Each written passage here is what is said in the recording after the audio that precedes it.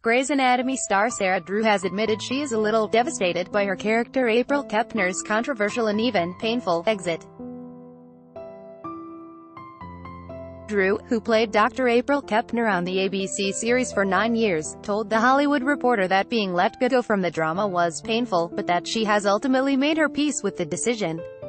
Calling her role in Grey's Anatomy a long haul, Sarah conceded, "It would have been hard for me to walk away from that job." Advertisement. Continue reading below. Reflecting on April's exit in the season 14 finale, Sarah revealed she would have preferred Dr. Kepner to have got back together with Jackson Avery rather than reunite with Matthew Taylor. Related, Grey's Anatomy's Jesse Williams is not happy about co-stars' controversial exits. This news King sucks. In the midst of it, I was devastated that Jackson and April wasn't an endgame, she said.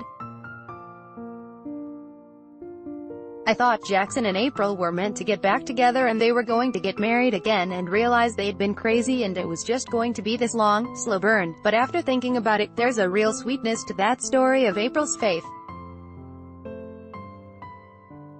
She ran off with Jackson and loved him and wouldn't regret a single second of that relationship because it made her heart grow and she got a beautiful daughter out of it. She grew as a woman and as a person of faith.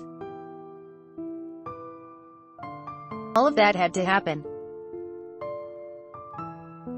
But there was something beautiful about the redemption story between April and Matthew. The actress went on to add that part of her would always be a little heartbroken that April and Jackson were not endgame. So if you are too, why not just pretend April and Matthew's wedding wasn't canon? Anything's possible in Shondaland, after all. Grey's Anatomy returns on ABC in the US on Thursday, September 27th at 8 p.m. Eastern Time and airs on Sky Living.